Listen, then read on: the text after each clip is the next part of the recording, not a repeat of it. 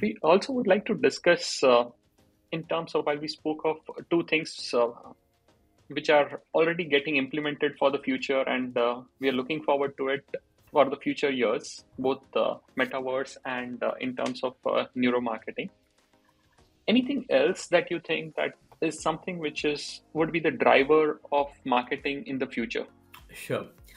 So I think one of the things that everybody talks more and more about in recent days times is the role of data. And data is a large commodity. It's an interesting word. I'm sure not too many marketeers know what it means and what to do with it.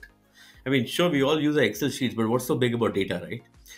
But I think the fact that as the average rupee value which each individual consumer brings to us, right, as that becomes more valuable, as marketplaces become more competitive, right, when the heat of the battle really rises, I would say the one thing that actually separates, one way of marketing versus the other is really how do we harness and use data. And I would say this is a field that is really exciting. And I'm sure not everybody knows what to do with it or how it is done. But I would say this is something that for marketers is playing a larger role. And it is not about the fact that, oh, we need to look at numbers. We all look at numbers, right? We've been looking at numbers for the last century, maybe, right? But the power of harnessing these data engines, right, which churn large volumes of data, which helps you understand, what is the propensity of your consumer to do A versus a B.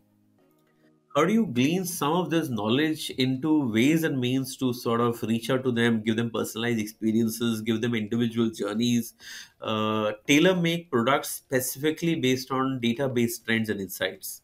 I would say that is, in my mind, the next frontier, right? Which marketeers are all trying to mine, but that, gold, as they say, data is the new oil.